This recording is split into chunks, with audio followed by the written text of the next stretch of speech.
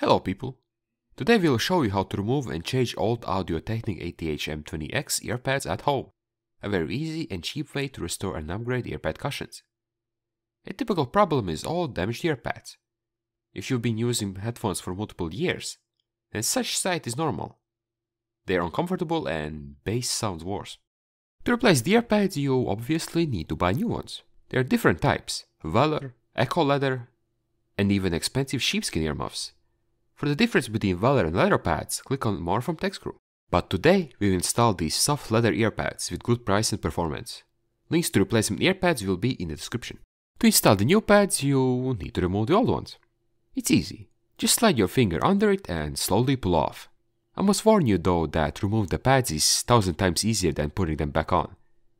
Once the pads are off, you can check off any excess stuff if you have any.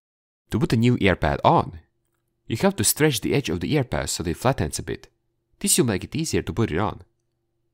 Then you have to push the edge into the gap, but once you push it in, you have to hold it there with a finger so that it doesn't jump out. While you put the rest of the edge in, keep doing the same thing. Push a section into the gap, hold it, push it in, hold it again, and keep doing this until you get the earpad attached.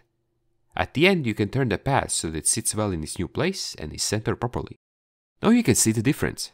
An old hard board and a new fluffy earpad that will last for a long time. Now you have to do the same for the second pad.